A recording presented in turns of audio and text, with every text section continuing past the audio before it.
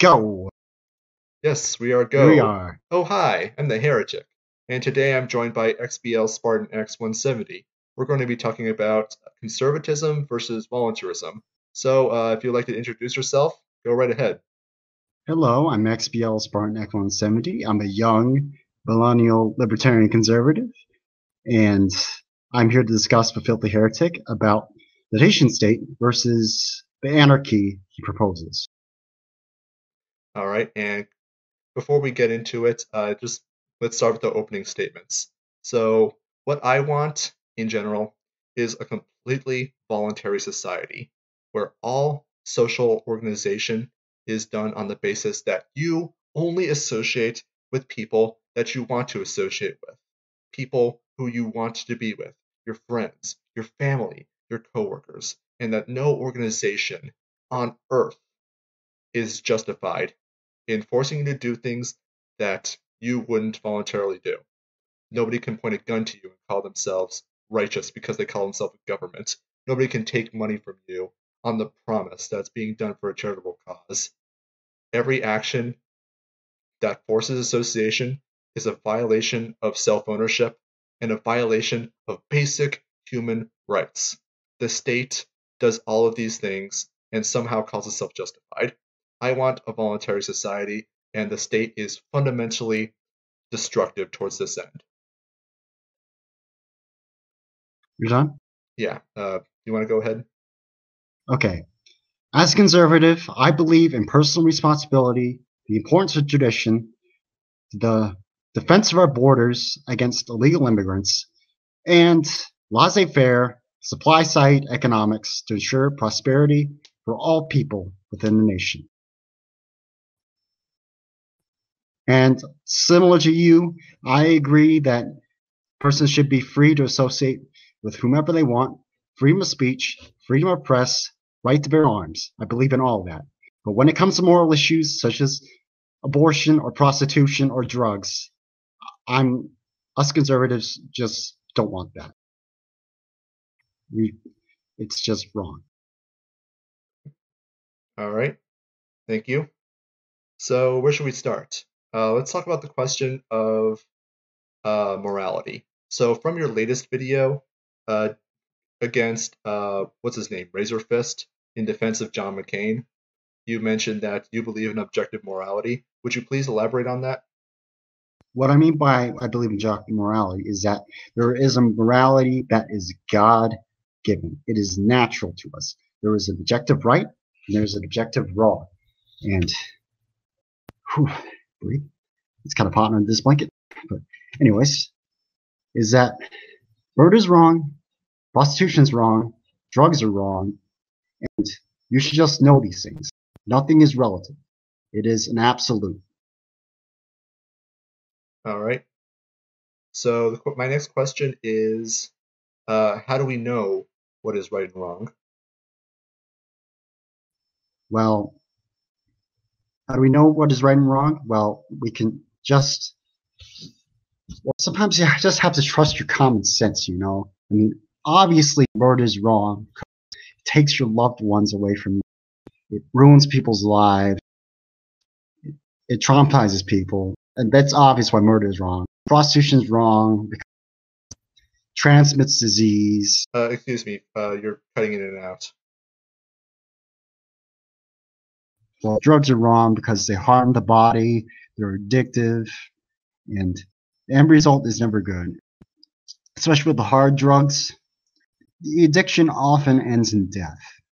And I think it makes perfect sense why drugs should be illegal. And as for prostitution, yeah, it spreads disease. It goes completely against the idea of nuclear family, traditional marriage. You get the picture, right? Yeah, I just So yeah, it's continue. easy to figure out right from wrong just by using common sense alone.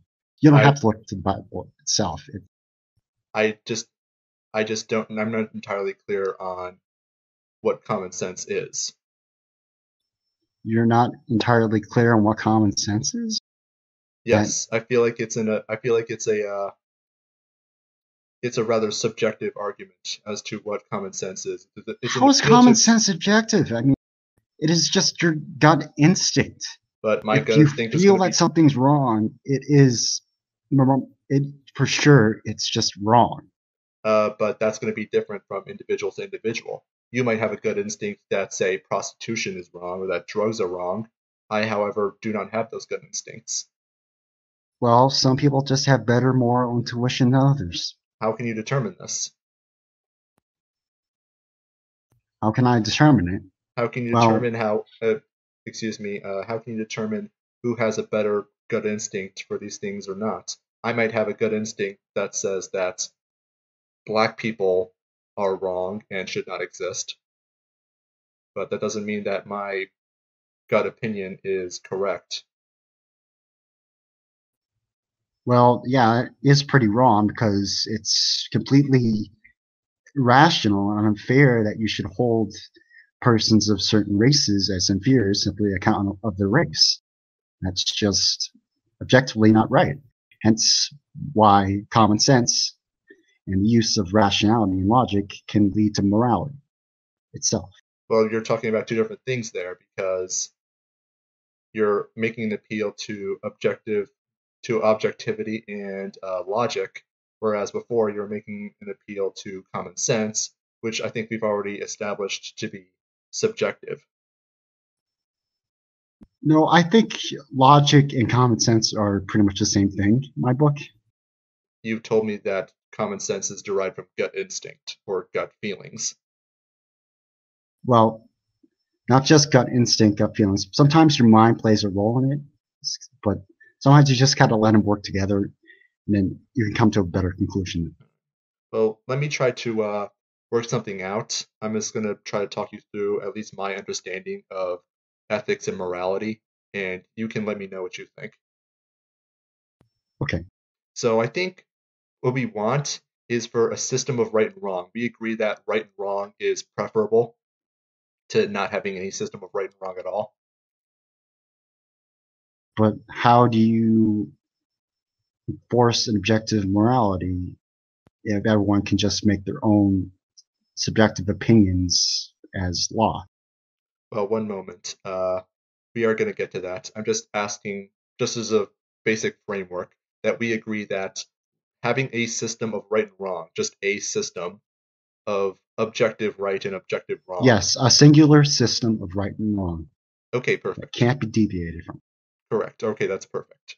So a system has to be universal and unchanging. So if something is wrong, it is always wrong. If something is right, I mean, it has to always be right. Towards this end, I think the best measurement of right and wrong is to use the first principles of logic, which is to say uh, the principle of non-contradiction, the principle of consistency. Are you familiar with those? Exactly. Just it means basically don't be a hypocrite. Pretty much. So we agree on that. So we can Yeah, determine that, for example, murder is wrong because the the opposing statement, murder is right, is contradictory. Because if murder was right, then it would be assumed that other people would be trying to kill you, and thus you can't really call the act of killing someone murder, can you? At best, exactly. it would be assisted Exceptions suicide. to this, like, well, there are exceptions. Like, if you're killing in self-defense, hence something called the CASA document, and someone's invading your personal private property, you have a right to with. And if you know they have the intent to steal something or hurt you in any way, you have the right to kill them in certain states. Well, that's not murder. That's killing. Well, how? Well, sometimes you need the. Well, sometimes it overlaps. It's just a blurry area when it comes to that, because sometimes it can you can think that someone's intruding your home, and sometimes it could be someone you weren't intending to kill in the first place, and then before you know it, you ended up committing manslaughter. So you gotta know exactly if the person is intending to hurt you in any way before you initiate force. But sometimes people don't do that. They usually jump the gun. No pun intended. Yeah, sure. So in general, there's going to be different severity depending on the circumstances, but as a general rule, initiating force against someone to kill them without their But yeah, consent they still have the is right to, murder. but it's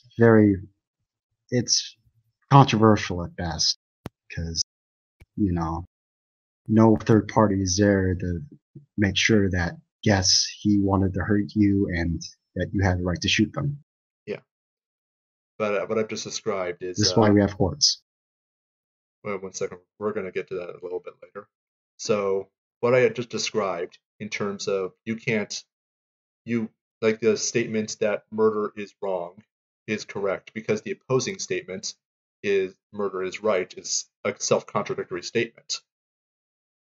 And in Well, order to, yeah, and because of the rule of self-contradiction or the rule of non-contradiction, it cannot possibly be true. And because of the rule of consistency, in order to prove something is right, you can prove all you have to do is just prove that the opposite is wrong, assuming that the two are a true dichotomy. So for example, I've used this in a video before actually. If you have an apple and an orange, all you have to do to prove that that item 1 is an apple is to prove that item 1 is not an orange. okay. So, Uh, so now so we can apply this thing to other statements of morality as well. So take the statement theft is wrong. mhm. Yep, So theft is wrong because you are unjustifiably seizing someone else's property that isn't yours. mhm. Though that is true, we can go a little deeper and say that let's take the opposing statement. Theft is right. Now, what's the problem with that? Well, theft is not right because that means unjustified seizure of property is not right. Is right, which doesn't make any sense. Well, if you take the statement theft is right, then the taking of property is always justified. In that case, it's expected, and in that case, it's not theft, is it? Well, I think I know where you're going with this. You're saying that taxation's theft, right? Actually, no, I'm going somewhere else with this. We're going to get into taxation later, I imagine, but I'm just Oh, trying to get a framework of morality and ethics here. So you understand that I'm pretty sure by now you understand the statements that in order for something to be a moral rule, it has to not be able to contradict itself. yeah, I'm listening. I'm So, hearing you. so here's the next statement: drugs are wrong. They are wrong. All right, Well, now, oops, sorry, you're going to say something?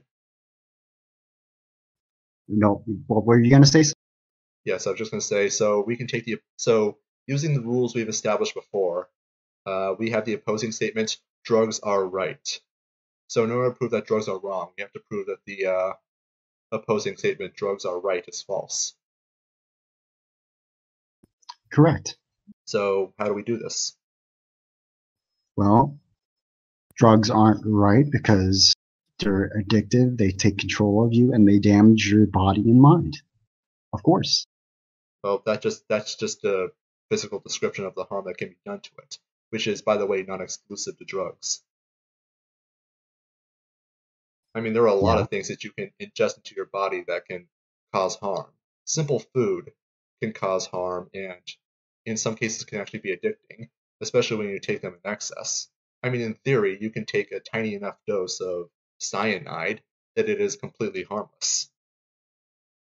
But that doesn't Well, mean yeah, that makes sense. I mean, every apple juice has at least a little bit of cyanide in it. mhm. Yeah, it's like it's in trace amounts, so like one millionth of a gram, I think. But It, yeah, it's but in general, it's like the ingestion of cyanide is not immoral. It's not a good idea to do so for obvious reasons, but I think in the case of ingesting cyanide, it's a question of preference rather than morality. and I'm kind of on the fence when it comes to alcohol and weed because there really is no conclusive study just seeing if they're addictive in any way or whatnot. Well, there are alcoholics, but for people who are non-alcoholics, if you take it in moderation, it's completely harmless.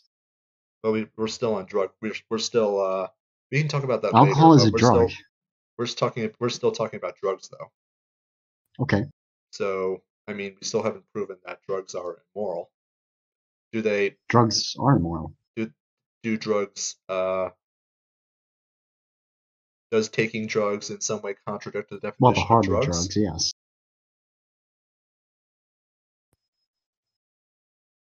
What? Did you say something? Yes, I said. Does the use or ingestion of drugs contradict the definition of drugs? It doesn't contradict it. I So don't exactly know where you're going with this. I'm just trying to figure out where the logical contradiction is in terms of taking drugs that would prove the statement drugs are right to be incorrect. Drugs are not right because you are not required to take them. You're not required to not take them. I mean, Yeah. you're not required to take them doesn't really, I don't really think that means anything. I'm trying to figure out what you're trying to state when you say that you're not required to take them. I mean, there's a You're lot of not things that you're required not to take drugs, to live or live a normal life or any of that stuff. Yeah, but there are a lot of things that you can do that you're not required to do. Us having this discussion, we can live our entire lives having never actually talked to each other and still live a normal life. I just So, wanted to do this. yeah, and I'm not criticizing you for it, by all means. I'm just stating that there are a lot of things that people do on a daily basis, even an hourly basis, that are not required for their survival. So saying that drugs are wrong because uh, you're not required to take them is not a reasonable statement. Well, you're not required to take them to be healthy. That there's a lot of things that can do that as well. The fact that health is not relevant. Okay. So So we're just debating logic right now. I thought we'd be debating actual talking points. we can do that.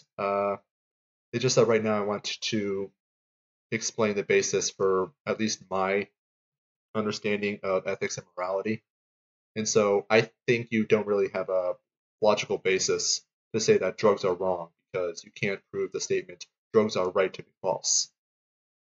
No, I think you're just feeding me riddles to look stupid. I'm sorry, I didn't catch that.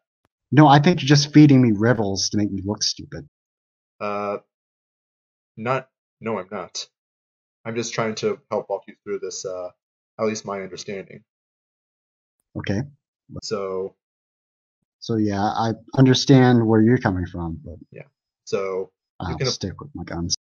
so I don't see the same thing in regards to I see the same thing in regards to the prostitution, in regards to gay marriage, in regards to all sorts of other things.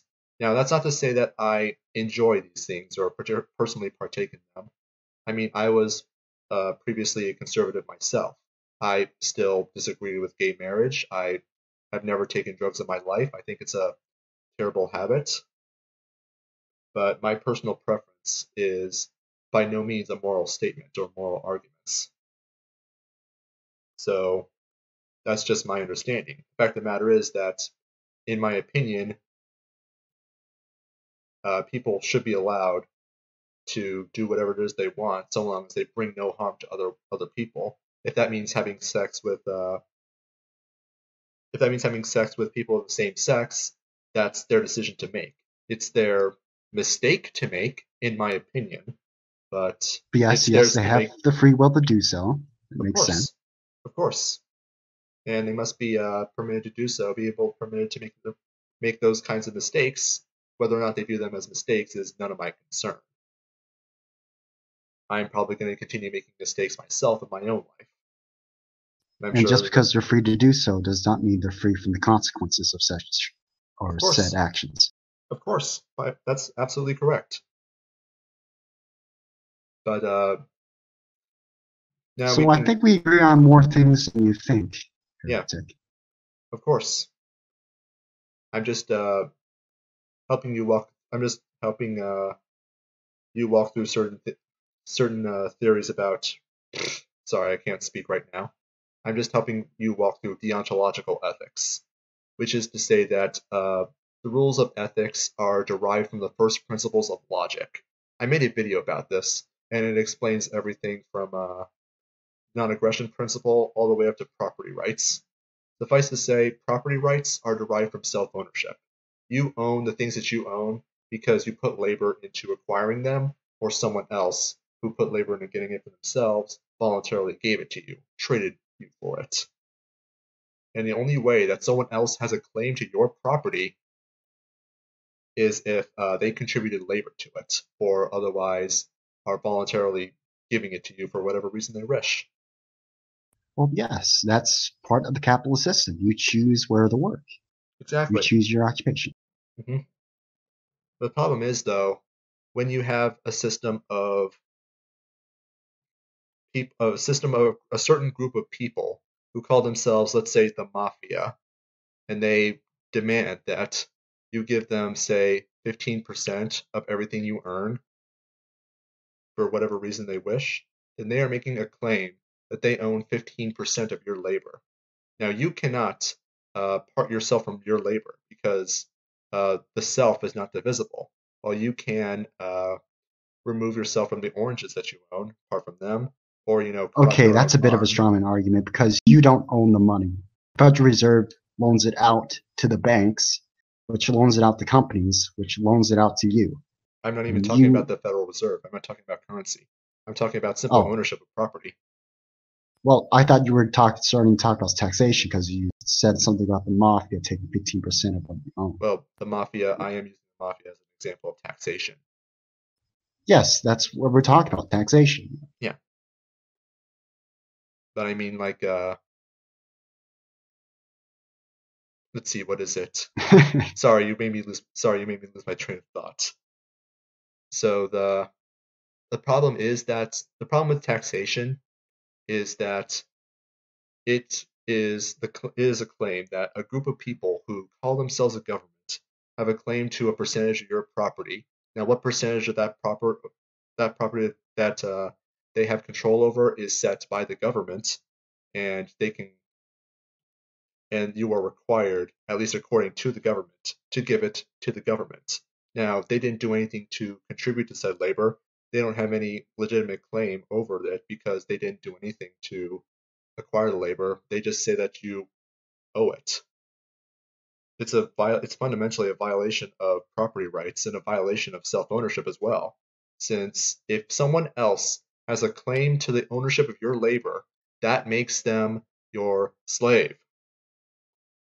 No, no, no, you are not a slave because you have control over how much you are taxed. Uh, no, you don't. Well, our representatives, we elected representatives who represent us on our behalf. That's kind of how civil democracy works. Except the best you can possibly do is vote for someone every arbitrary number of months or years and hope for the best that the one representative and the one representative you send among the 435 members of Congress and the one senator you vote for among the 100 members of the Senate are strong enough to convince all the other members of the Senate and members of the House that a taxation preference that you have is worthy of being passed into law. And you don't even vote for president of the United States. That's just a popular vote. Well, yeah, there is the electoral college, but most of the delegates are actually bound by the popular vote. Well, the Democratic National Convention does have a problem with superdelegates, which got everyone absolutely pissed with them, and rightfully got Donald Trump into office because of that. And Hillary Clinton was just a shit cherry on top. hmm But as I was saying, Yeah. the idea that you set the tax rates is rather silly. An esoteric entity has actually pointed out that the odds of something being passed into law are identical if 100% of the people support a certain piece of legislation or 0%. The odds do not change. So it doesn't matter if you're voting for if you vote for representatives or not. They're I going don't to know. do whatever We've they had want. plenty of tax cuts under Trump already. We've had one system of, I hesitate to call them tax cuts because there were tax hikes elsewhere. Mostly they were hidden, but anyways, fact of the matter is that it doesn't matter what the tax rate is. It is fundamentally a violation of property rights and self-ownership. Are you sure? Yes, Because are you sure you own the money itself? I own what I own. The fact Yes. whether or not the price is irrelevant. And besides, yes, I do own the money. Yes, you own the property. Do you own the the do you own the money that's associated with that property? Yes, Because, yes, I own the value of that property. well, yes, but the money you used to purchase that property was loaned to you by a company, which had that money loaned to them by a bank, which was loaned to them by the Federal Reserve, and we all kind of owe a little bit of money back towards the Federal Reserve because they're basically in charge of the currency. And how did the Federal Reserve get their ownership of money? I think it was back in the Federal Reserve Act of 1912. 1913, but yes. Basically, what happened is that the federal government, through the legislative process, gave nationalized the money supply. So, in other words, they gave themselves the monopoly on money, and somehow they have a legitimate claim to ownership of money. But yeah, and also around the same time, that's where they passed the income tax, which I also don't agree with. I think taxes should be on sales and consumption and property, not Well, personal income. it doesn't matter. Doesn't matter. They don't have a legitimate claim to any percentage of taxation. They don't have a legitimate claim to your property. They Are you can't sure? arbitrarily. Because your property is within the sovereign territory of the United States. I think they have a right to some parcel of your property. The only reason that they would have that legitimate claim is if they had a legitimate claim to ownership of that said property in the first place, which they do not. Yep. I think it states in the Constitution that you basically consent to be taxed upon being a citizen and owning property. That is Actually, in no, it the doesn't. national contract. Actually, no, it doesn't claim that I consent to be taxed. It just says that the federal government is authorized to tax. However, this does not mean that I give my consent to it, especially since I did not sign the Constitution. But they're legally authorized, so it's not theft. It does no, that's not how Theft theft is works. seizure of property that's not legally authorized. That's circular logic. No, no, it's not. I'm just explaining how taxation is different from theft. You do realize that that's circular, right? It's not theft because it's legally authorized. Well, how does it legally authorized? Because they gave themselves the authorization to take money without consent. In which case, like really, all you're arguing for is that the government gave itself a double standard But in you terms do of how benefit property in work. some way from paying the taxes. It does That's pay for the roads, the schools. that's not relevant. That's not relevant. You're completely trying to ignore the immorality of taxation itself. The fact that I benefit doesn't really matter. There, I'm being stolen from. You're being stolen from, and they are taking money without our consent. That should piss you off.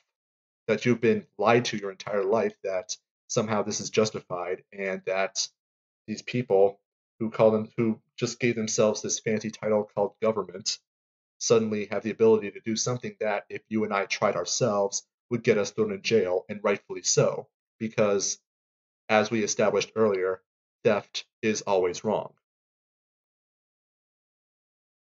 It's just something you have to do as a United States citizen. You have to give a certain amount of money to the government You're For the right. common good. Well, you do have to, but that's only because it's required by law, and you'll get thrown in a cage if you don't. The fact that it's for the common good, or that you might get something out of it, is irrelevant to the fact that Well, it's not theft itself. exactly. You might get harassed by the IRS or be sent to a civil court, but you wouldn't exactly be criminally prosecuted because of it. Well, that's even better then. I mean, at least better for people like myself. But it really should just annoy the hell out of you I that mean, the people. IRS doesn't really have as much power as people think it has. Yeah. Sure, they can poke and prod your buttons, but they really don't have any legal right to arrest you if you're not paying your taxes. Oh, speaking of which, you want to hear a fun fact? Sure. This is going to blow people's minds. You are not legally required to pay income taxes. What? Yes, I'm not even joking. This is there is no law in the United States that requires you to pay income taxes. Well, not a federal law, but state laws. It varies state by state. Actually, no, they don't. I mean, maybe not all states, but Well, not all states have income taxes. that's also true. But yeah, I mean, the way it works is that uh, if you consent to be taxed, which is done through the federal 1040 form, then yes, you are required to pay federal income taxes. But if you generally know what you're doing, by all means, don't try to set yourself for, don't try to avoid paying income taxes unless you know exactly what you're doing, because this is very difficult to actually pull off. But yeah, there's no law in the Federal Register that requires you to pay income taxes. But anyways, we got completely sidetracked. So back to the ethics and morality. If you do believe in objective morality, that something is wrong, and if it's wrong, it's always wrong, then the fact that you might get something out of it, or the fact that it might be for this cause you believe in, whether it's a common good or not, is really not relevant. You are being stolen from. Really? Yes, I mean, there's How no. can I be stolen from if I'm getting a service in return for it? That's You're, just the question that's is, not theft. That's just a transmutation of my value into something of a greater service. if an economic transaction were taking place, then taxation would not be necessary, because people would just give money voluntarily to the federal government. I mean, people do this all the time in regards to Well, people a sometimes capitalist do society. purchase of savings bonds, but that doesn't, Well, they do you so know. because they voluntarily consent to receive those savings bonds in in money. The difference between a voluntary transaction and theft is consent, and you do not give your consent to be taxed. Hell, Well, I the think 1040 form I mentioned earlier is people usually are tricked into it because they really don't know what they're signing. well, if you consent to set up a business in U.S. sovereign territory, you consented to be taxed by that government. They have a right to a certain piece of that revenue. No, they don't. They don't have a right to anything. That's the law. No, it's that's theft. The fact that the same people who said that it's okay for a certain percentage of your money to be taken suddenly give themselves legal authorization to do so is completely irrelevant. If I go over to your house and say that you owe me 30% of your money, and here's the law I wrote down in my bedroom that says that you have to give me a certain amount of your money, you would tell me to take a hike, and rightfully so. Hell, you might actually pull out your gun and tell me to take a hike, and you would be completely justified in doing so. The fact that this organization in Washington, D.C., that calls itself a government, is doing this is not relevant to the fact that they're doing it wrong. I mean, you can't say that theft is wrong until the guy committing theft says it's okay. At the very least, that's a conflict of interest, isn't it? Not exactly, though. I mean,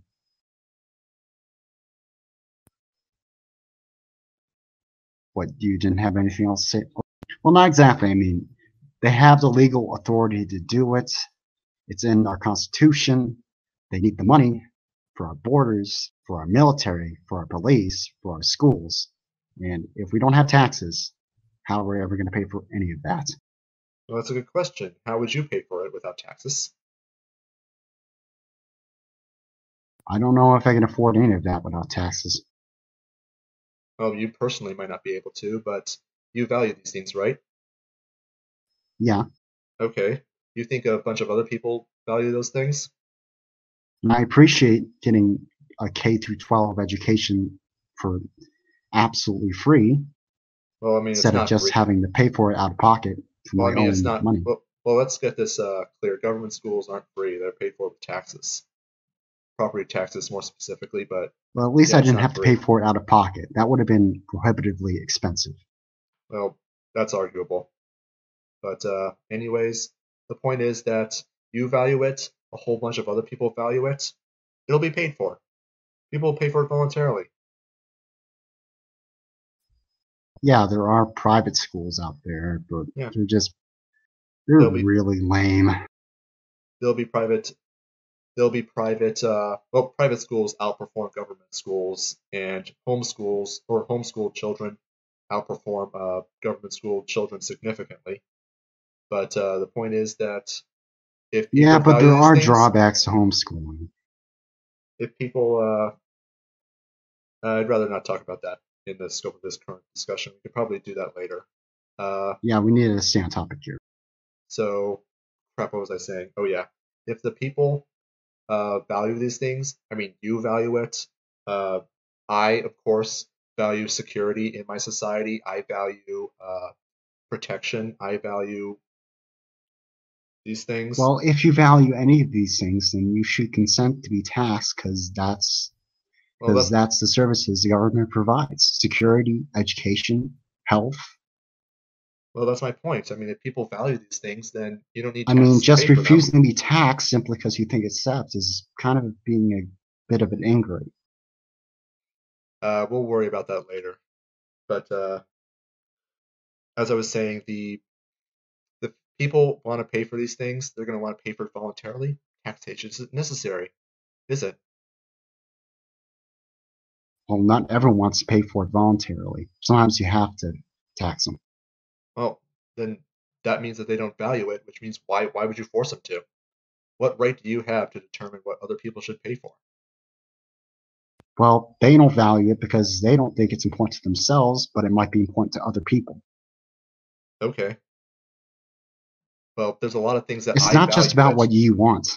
Exactly. It's not about what I want. It's not about what you want either. I mean, there's all sorts of things that I may value highly that you might consider to be worthless garbage. I mean, what's your favorite video game? Uh, what's the last video game I? Well, there's Fortnite. Okay. My favorite game is Metroid Prime. Came out on the GameCube in 2003.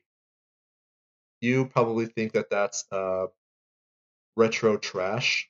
Well, you probably haven't played No, no, it. I love retro games. That's an oldie but a goodie. Oh, it's I still have my old Nintendo 64, oh by the way. nice, nice. Well, never mind then. Well, anyways, yeah. I mean, I'm not a big fan of Fortnite. I see why people like it, but I personally not my kind of game. But yeah, people have different preferences and tastes. Things you might find greatly enjoyable, I might dislike, and vice versa. So I have no justification in imposing what I value onto you. You pay for the things that you value. I pay for the things that I value.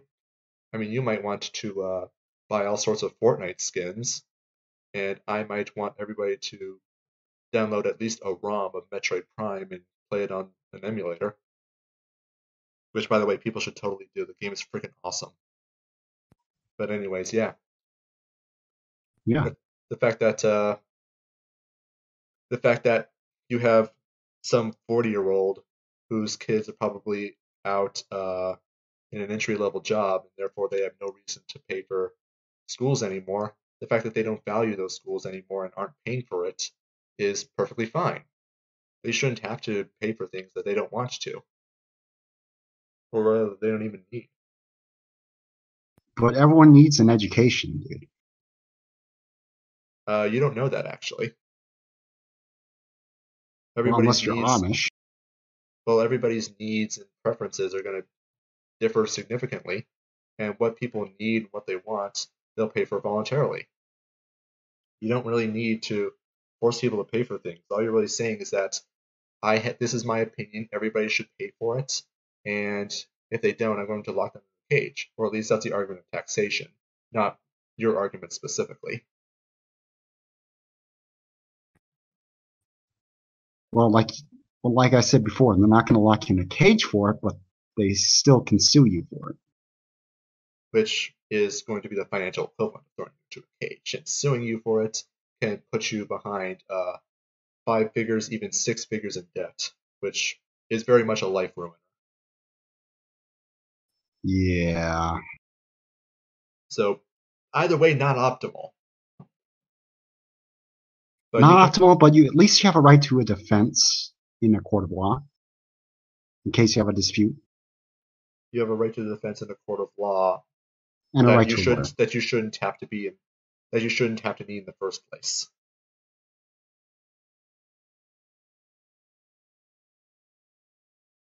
Well, yeah, if you think you being taxed is unjust, you have a right to argue about it in a court of law. I'd rather not have to worry about it in the first place. In fact, I shouldn't have to worry about it in the first place because the act of taxation itself is fundamentally unjust.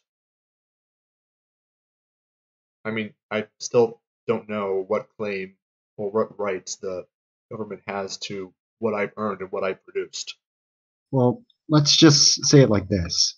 If you found a company, the government at least owns at least a piece of that company, whether you're aware of it or not.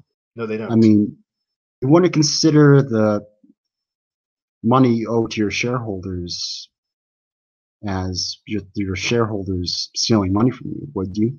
Well, that's different because the shareholders are in that arrangement voluntarily. And the fact of the matter is the shareholders give me money. And if you don't give them the money, they can kick you out. Exactly. But that's a voluntary arrangement. I don't have to have shareholders. I don't have to have investors. I don't have to take out loans. Those are But if you want to have voluntarily. But if you want to have a well-funded, modern, transnational company, you need shareholders. Sure. I mean, you might need them. You might not. So it's kind of a requirement in this day and age. I'm not going to definitively say that one way or another. I mean, you could have a hyper successful business that doesn't have any shareholders whatsoever. It might be possible. I don't know, but the point is that the shareholder arrangement is completely voluntary. Everybody consented. You, the business owner, consented to owing these people money in the future according to their investment should they decide to take their investment out. Okay. But the difference with a government is that it's a fundamentally involuntary arrangement. Nobody consented. Really? Yes. No, I think you consented as soon as you applied for the right to vote. No. I mean, the fact of the matter is that in that case, then all the sales taxes I paid when I bought things with my allowance, they were stealing from me even before I registered to vote.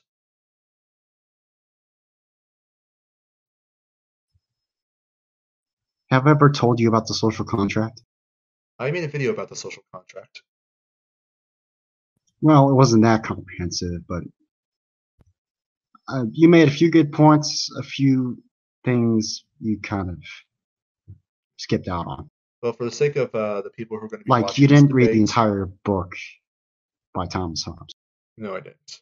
And that's something on my. That's a bad. Ha! Busted! I freely admitted to it. But anyways, the problem with the social contract is that there is no standard of consent that you could possibly have given to the social contract. I mean, for one thing, I've never been able to find any social contract. You can't say it's a constitution since that's not even signed by anyone, is it? Well, our Constitution is signed by our founding fathers. Are you sure that's Are you sure it's the Constitution or Declaration of Independence? The Declaration of Independence is sort of the preamble to the Constitution. It's kind of a separate thing, but I don't think anyone signed the Constitution. Least of all, I did. More Or importantly, sort of the there's justification for our Constitution. pretty much. But yeah, I mean, I didn't consent to the being governed under the Constitution, and even then, it's like the Constitution itself has been powerless to prevent the government. No taxation without representation. How about no taxation, period? Yeah, but seriously though, the government doesn't. I didn't consent to the government doing what it does, let alone do what it does to me. And nobody could have done that on my behalf. Otherwise, that's forgery, which is a crime. Well, we consented to putting them in office, so they have the consented authority to tax us. Well, 49% of people in the actually no, 51% of people who voted in the popular vote did not consent to the person in the White House right now. So what right does a certain percentage have to impose their will on another percentage? I know, and that's why everyone should vote. Well, no, that's actually avoiding the situation altogether, where you have a majority imposing their will on the minority, with no side ever having consented No. to That's agree why with we the have constitutional amendments to prevent the mob tyranny that well, you're talking about. That's a little late for that, especially since the constitutional amendment that made the Senate popularly elected, we pretty much deviated away from the avoidance of mob rule entirely.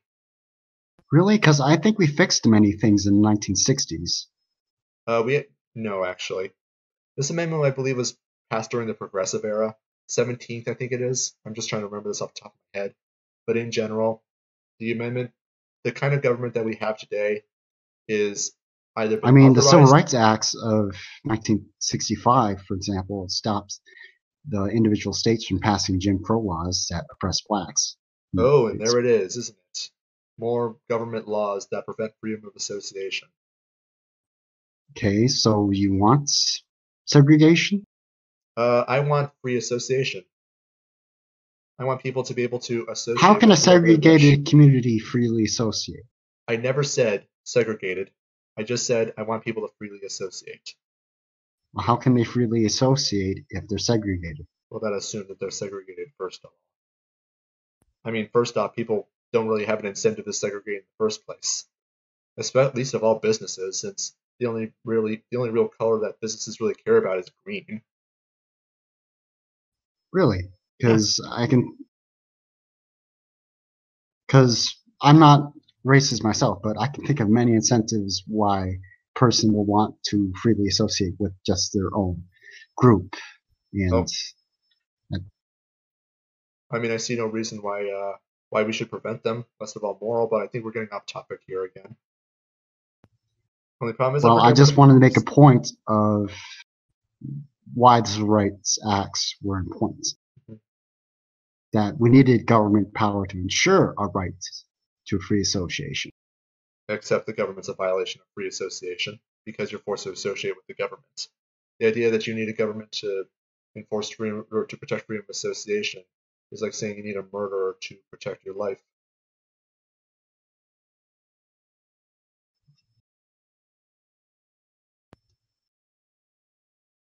Well, then again, that comes back to defining what murder is.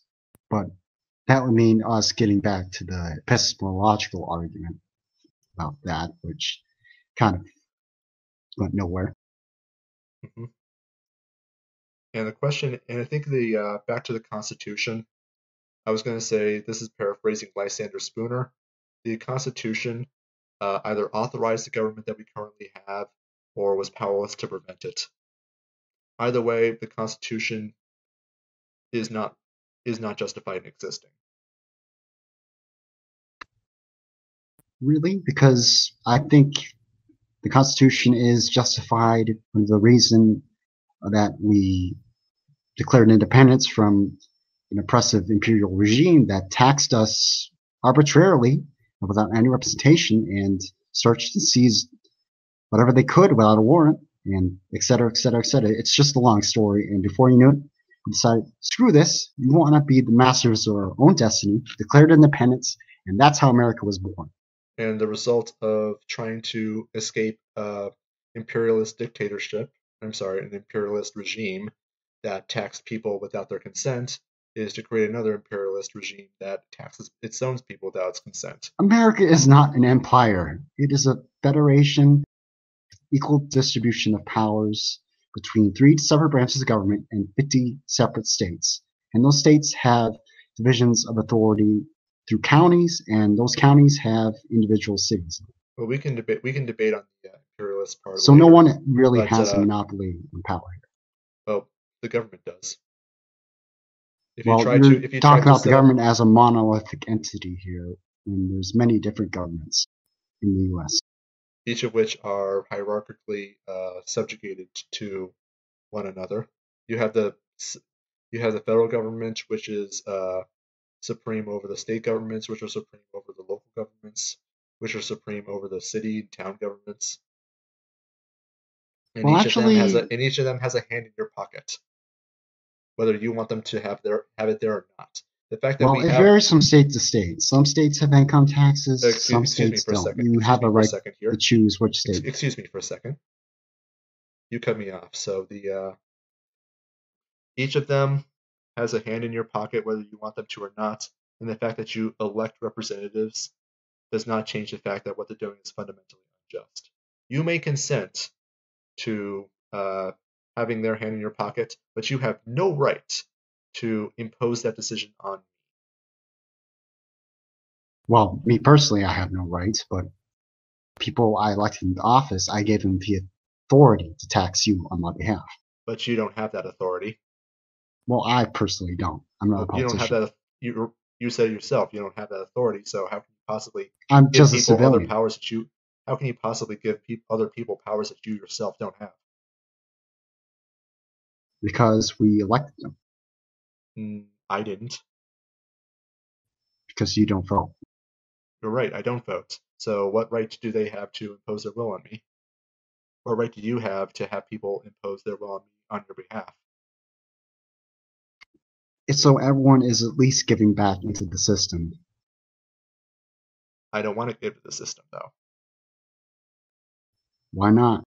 Because they take more than they give to me, and I've never consented to either giving services or giving funds or receiving services in turn. They give more to you than you'd like to admit. No, they don't, actually. That's something for me, myself, to determine. And I do not believe that they are meeting my preferences. More importantly, that they are funding things that I personally consider to be murder. For example, the proxy war going on in Syria. They're funding. Really? You think that warrants? You think our action in Syria is unjustified? ISIS is just. They need to be eradicated. Oh, I completely agree. ISIS needs to be eradicated. But here's the problem: we're funding ISIS. Yeah, but no, I think Obama was funding ISIS. We're still funding ISIS. Then Trump kind of switched that around and then decided, no, we're going to take them out. No, we're still funding ISIS. To this day, it's still going. No. I think you got your sources wrong there, buddy. No. My sources are accurate. The fact of the matter is, we're not only funding ISIS, we're funding the. No, how can we be funding ISIS when we're wiping them out? I don't know. That's a kind of that's kind of double standard. Simultaneously funding the Mujahideen while supporting the Soviet Union. It makes no sense. Well, the Mujahideen became Al Qaeda, so that was fun. No, the Mujahideen became the Northern Alliance, which fought the Al Qaeda. They became who? No, the Mujahideen became the Northern Alliance, which fought the Taliban, not Al Qaeda. Are you sure about that? Taliban is in Afghanistan. Al Qaeda is in Iraq. I haven't heard that before, so I'll have to look that one up. That's interesting. But It's anyways, basic geopolitics. basically back to what we were talking about before. I think we were talking about the Constitution. No, we were talking about. I can't believe you don't know the difference between the Taliban and Al Qaeda. Oh no, I know the Seriously? difference. I know the difference. It's just that my understanding was that they morphed into Al Qaeda. I mean, you had what's his name? Osama bin Laden was previously Mujahideen. In fact, he was a CIA contact. Well, that was before he actually went rogue, but we thought we could trust him, could have Oh, trusted him, but he kind of went his own way back in the yeah. 90s. Oh, right, I remember what we were talking about now. The government funds many things I consider to be murder. For example, the proxy war in Syria, and the fact that the United States gives like 75% of Planned Parenthood's I operating just budget. debunked that. We're not sanctioning murder here. We're stopping murder by taking out ISIS. I'm referring. I moved on to giving huge amounts of money to Planned Parenthood. I mean, we both Oh agree that yeah, abortion. Planned Parenthood. Yeah, Trump completely cut off their funding, completely. Then why are they still funded? Well, certain states refuse to follow the federal directives on the funding Planned Parenthood. So certain individual blue states, California obviously is still funding Planned Parenthood, but Trump is trying to stop the funding of Planned Parenthood and end this state-sponsored abortion program. Then how come they're still being funded? I mean, he could cut it off weeks ago. There was a miniature omnibus, commonly referred to He as the signed the minibus. executive orders, so it's not his fault. It could just be some Actually, it sort of. is. Do you know how the budgetary process works? Do you know how executive orders work? Yes. And in fact, the matter is that they shouldn't even exist in the first place. And I don't even think Trump, under the Constitution, Trump doesn't have the power to unilaterally block funding. But he could, and it's within his power as the head of the executive branch to do so. More specifically, he can send a budgetary Well, he proposal to can't. He Congress. can't unilaterally repeal the bill, but he can defund the bill. He It's kind of a can, loophole. he can, but he can do this. He can do this through the budgetary process, where he sends a budget to Congress. They approve it or change it around, and if it's back to him to sign into law, and it does fund Planned Parenthood, he can simply veto it. He has the power within his office to do so, and And he where has not exactly are you done. getting this from? Because It's in the Constitution. no, I meant about Planned Parenthood, how it's still being funded. I'm trying to look that up right now. Oh my God, are you just making this stuff up as you're going along? I am not. I'm going off information off the top of my head. Oh my God, heretic.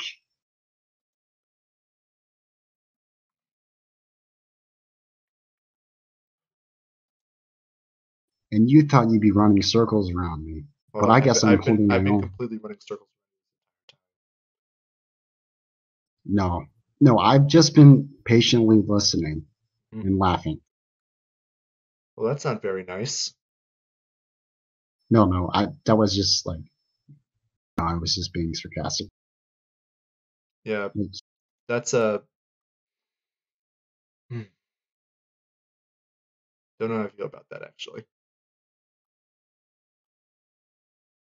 Listen, I didn't mean anything by that. Let's just get back on topic, okay? Because Okay. I'm going to be going to bed soon.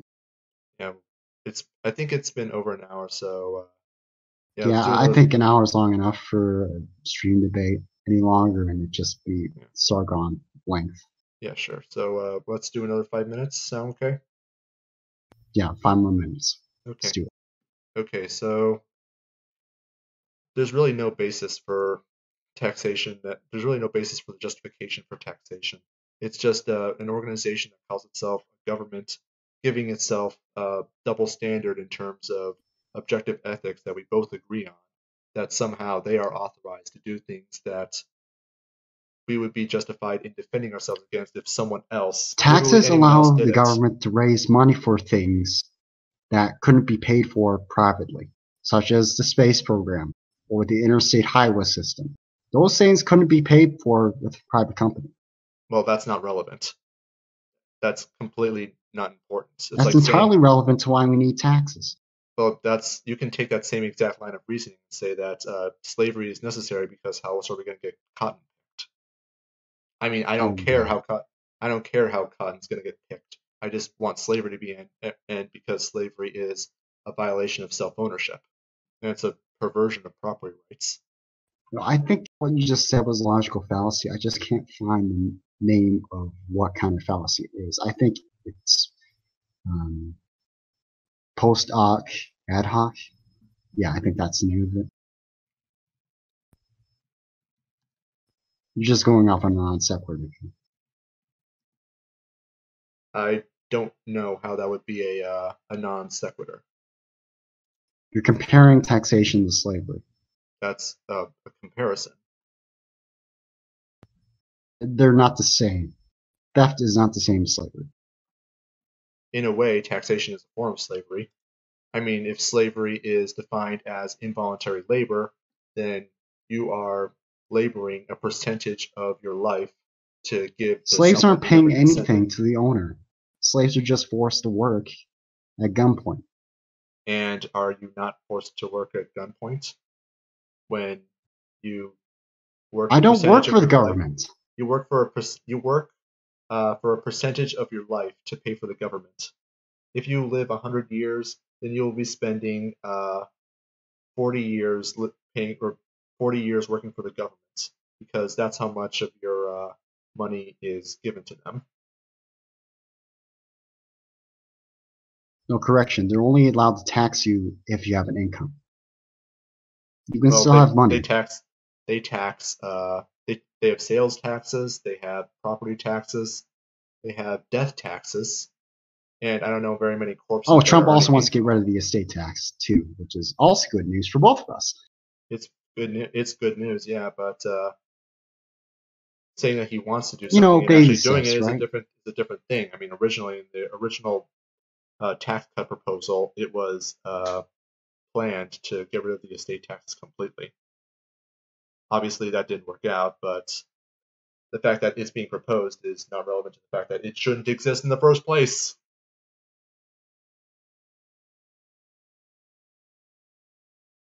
God. Who's using circular reasoning again? Me or you? You'll have to explain how that's circular reasoning because I'm not sure I understand. Never mind. Let's just. I Maybe think, continue. yeah, let's continue. Yeah, I'm just saying that there's no basis for the government to tax because the government doesn't produce anything that anyone wants, at least not voluntarily. Otherwise, taxation wouldn't be necessary. I don't know. I want I want public education. I want to drive on an interstate highway where I don't have to stop. I love our space program. I love our satellites, which allow you to watch TV Well, NASA and doesn't use your launch those into cell phone. space. Those aren't NASA satellites. But Well, anyway, still, it's like NASA provides the infrastructure in order for these corporations to launch their satellites into space. I think you can see that But if you find these things valuable, then you should demand that these things not be paid for via taxes so that they can be done more efficiently through the free market through competition. yeah, the NASA example isn't that compelling because The only there way, are these new space startups, but that's getting off track. It's not the topic here. well, the important thing is that you have to be very clear. If you believe in objective ethics, then there's no possible reason that you can justify the existence of the state. You just can't. Otherwise, you're creating a double Except standard. for borders that keep, bad people out. That's a violation of freedom of association. Oh, you want to welcome MS-13 into our country with open arms? You want to welcome in a bunch of those Muslims? Which, by the way, That's it was weak immigration controls that allowed 9/11 to happen. That's a red herring. No, it's not. If we properly vetted those people, they wouldn't have hijacked those aircraft and crashed them into the World fucking Trade Centers, killing 3,000 people. That's why border control is important. This is terribly off topic. The problem with it's completely on topic. Why we need government? No, we don't need government, and even if we did need government, it wouldn't matter because government. Yes, we need government because who's gonna watch the bad people? Who's gonna go after them? I will. Oh, are you trained in criminal justice? Sure, why not? Or at least very least I can trained in crime scene investigation, cryptanalysis, any of that? Sure. Are you skilled in it? Sure. No, you're not. I'm not now, but I can be. Are you sure about that? Sure, why not? No, I mean, I don't have those skills. I don't have those skills now, but I'm smart. I could figure it out, or I could learn it. We're not burning down libraries here. We're just trying to figure out how to do things without the states. But I mean, it doesn't take one person. It takes a concerted, collective effort between multiple agencies to stop these people. And we can't have that without a state. No, we need the state. That's a demonstration of a complete lack of creativity on your part. I can think of a lot of things that a lot of people do every day where they associate with one another to do things collectively. Oh, and you know what the icing on the cake is? The private airport security during 9/11 was completely fucking useless. It wasn't until we nationalized airport security that things became air frickin' tight. You mean with their 95% failure rate? There's a study done. Really? There's a study done with airport security where TSA has a 95% failure rate on the mock bomb components that were sent through, while private airport security got a 95% success rate. But even then, it's not private security at airports isn't quite private since they're contracted by the government. Well, as of the Patriot Act, yes, but before, the private airport security was pretty hit or miss. Mm-hmm. Well, let's be honest here. The TSA is just government airport security has its flaws. TSA has its flaws, but it's a lot better than what we had before. Well, it's mostly security theater. So you're kind of invoking the Nirvana fallacy in that government security isn't helping that much, so we might as well just repeal it altogether. Well, what I'm trying to say is that the government is immoral, and if you're going to say that you believe in objective morality, stop it. How is it immoral if they want to stop the bad people? If they want to stop these terrorists, their intentions aren't important. You're getting distracted by you're distracting yourself with these flowery ideals of what the government should be or what they could be, and they very well may meet those expectations, but it doesn't matter because none of those are statements of ethics or morality. The fact that the government might stop certain terrorist attacks is not relevant to the fact that the government itself is immoral. It's like saying that it's like saying that a certain model car is bad because you were in a taxi cab that was using that certain model of car and you didn't like the way that the air freshener smelled.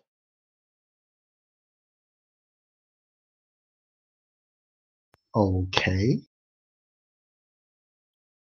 So you can't say you believe in objective morality and then say that it's okay for the government to commit objectively immoral acts.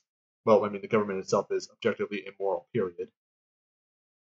But, yeah. How is it objectively immoral if it stops immoral things from happening? You realize what you just said, right? Circular reasoning again? According to you? It's more, no, not circular reasoning, but it's just not relevant. I'm explaining why the government is not inherently moral in itself. It's more amoral, so to speak, in itself. It is the people that comprise it that determine whether or not it is used towards moral or immoral ends. Well, And so you'll have people who to. use it towards immoral ends and need to be found out and thrown in jail. Well, Suckerhead or the only way a government could possibly be moral is if it was able to fund itself without taxation, and it didn't impose on its people through economic restrictions or legislation. That's the only way I can think of. Which in that case, you can't really call it a government, can you? and our government gets most of its money from loans and securities anyways, rather than taxes. So I think taxes are more. I really don't. I, hmm, I really don't like the income tax, but the sales tax disproportionately affects the poor. So maybe I think the only justifiable tax would be the property tax Well, even then, like it's or the just a corporate big tax. impediment and an enormous cost on people who own homes. It's a big disincentive. If you're someone who values homes, and I know we're well over 5 minutes by now. But land is a finite resource. There should be a penalty for taking it for just hogging entire space. Well, there's already a mechanism by which we can appropriate finite resources. We don't need taxation to do this. We do this all the time in the economy. It's called prices. Right? But I mean, economics is just figuring out how to. It's just figuring out how to distribute finite resources. And the reason that things have a price in the first place is because there's a finite supply of them. It's simple supply and demand. yes, simple supply and demand curve, Yeah. basic economics. I'm glad you understand Thank you, I guess. that. Anyways, the whole point of the supply and demand curve is that it's a way that we can distribute. It's a way that I don't want to say we can distribute land because that implies it's some central bureaucracy that's handing land out. But it's the way that the supply of land, the finite supply, is able to be given to the people who can best make use of it. Or just hog it and just turn it into a big ass lawn and just plot their mansion in the middle of it. Sure, why not? I mean, if they want to do that, that's fine. They're probably uh, making the best use of that property anyway. Kind of a waste of resources, and they should be at least a bit penalized for that. Uh, well, they kind of are, in the sense that all the land that's not being used is land that's kind of being wasted already, and therefore the property is not as valuable as it could be. Well, who's going to fix that if there's no government to mediate the distribution of property? That's a good question. Why don't you answer that one? Really? You're shifting the burden of proof onto me? I asked you the question. Yeah, you did. I just want you to answer it because I'm trying to get you to exercise your creativity and figure out ways in which you might try to figure this out. I mean, I can answer if you want. Well, there is a mechanism called enshrined in our antitrust laws called in which if a company is taking up too much of a share of a certain market. Hold on a second. Sorry to interrupt. I'm really sorry, but we're trying to figure this out without government. Without government? Yes. Okay. Exactly. So what if someone's just hogging all the land on, let's say, the lake, and someone else wants to build a house there, but the other guy won't let anyone build a house on the lake because he owns that whole lake. Well, how are you going to build a house there without, shooting the goddamn guy? So you're going to need to have some legal mediation to help settle the dispute, either in a civil court of law or something like that. Because, yeah, it's not right for someone to hog a whole lake like that. People have a right to our waters. Well, the thing is, though, he has a right to hog the. Doesn't have a right to hog the whole lake. Of course he does. I mean, he's the rightful owner, unless he stole it. I'm assuming that he acquired all that land through legitimate means.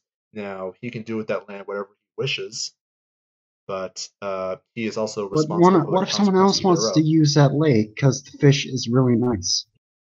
Well, Like, if the then, fishing is really nice in that lake, and he's well, there's, hogging it, how is well, that just?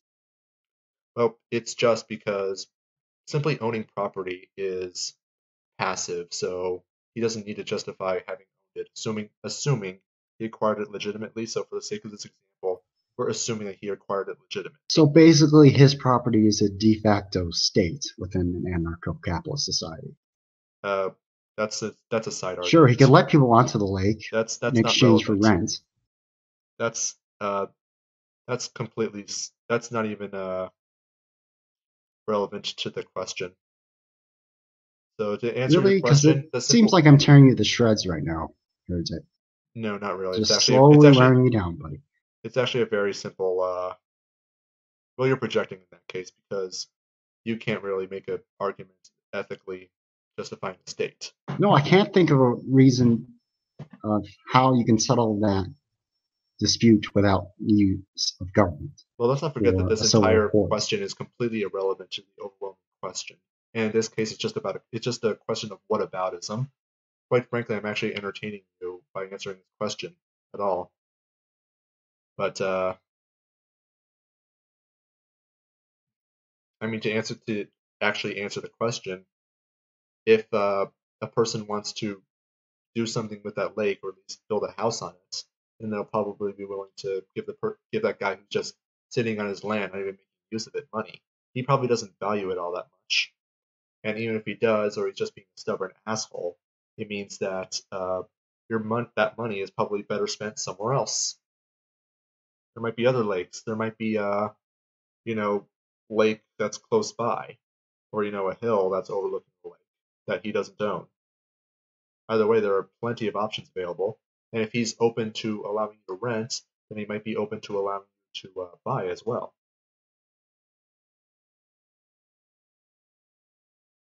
Either Well, way, that might be the case in Minnesota, but in a state in which water is scarce, people might need that lake for to pump water into their homes for drinking and bathing and the like. yeah, And if and he owns that whole lake, then they won't be able to satisfy their needs. Sure they can. They can build their reservoirs. They can collect rainwater. They might create an arrangement with the owner of the lake that they pump out some of the water in exchange for Oh certain yeah, fees. collect polluted rainwater. That's going to be healthy. Sure, why not? I mean, you can filter that out. It's not hard. Literally anyone could buy a microfiber towel. But yeah, you just there's all sorts of things you can do. You're not limited to one option, and the idea that you need states to solve all your problems is just well, actually, it's very dangerous thinking because it's inevitably increasing state power as you're simply always going to look towards the government to be the primary source of solutions to your problems rather than trying to figure this out for yourself. No, we only look to the government to solve practical problems, not perceived ones. Well, we don't want government to solve any problems because the government is fundamentally unjust. Oh my God.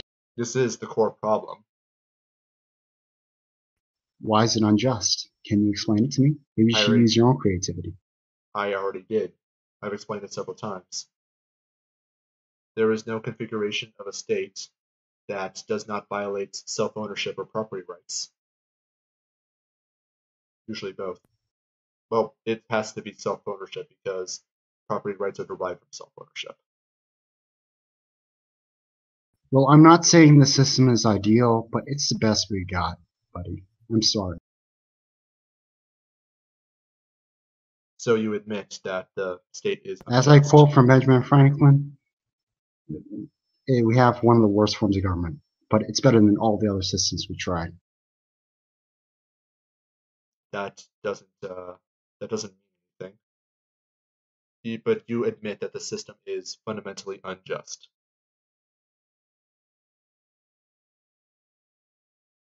I wouldn't say unjust. I'd say the best we have. But it's unethical.